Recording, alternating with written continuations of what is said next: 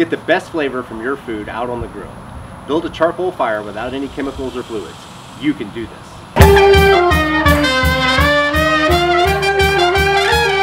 Arriba. Hi, I'm Meredith Giles, and today we're going to show you how to make a real simple charcoal fire on your grill. No need for chemical lighter fluids that are going to make your food taste weird, no off flavors from pre-soaked coals, no light the whole bag on fire, just really basic charcoal. All you need is a few sheets of newspaper and some regular charcoal.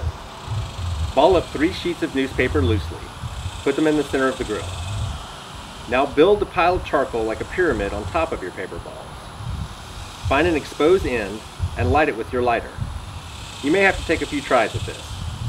Once you get your paper burning, that will ignite the bottom of the coals. Want to make it even easier? Get a chimney starter. The one from Weber is best.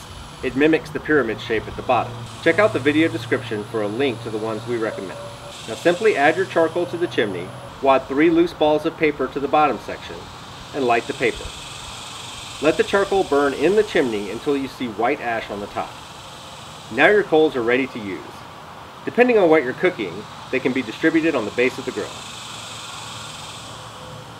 Your food will taste better and you'll never smell lighter fluid again. Check out our other videos on easy ways to make your life better. Like, subscribe, and all that other good stuff. And remember, you can do this.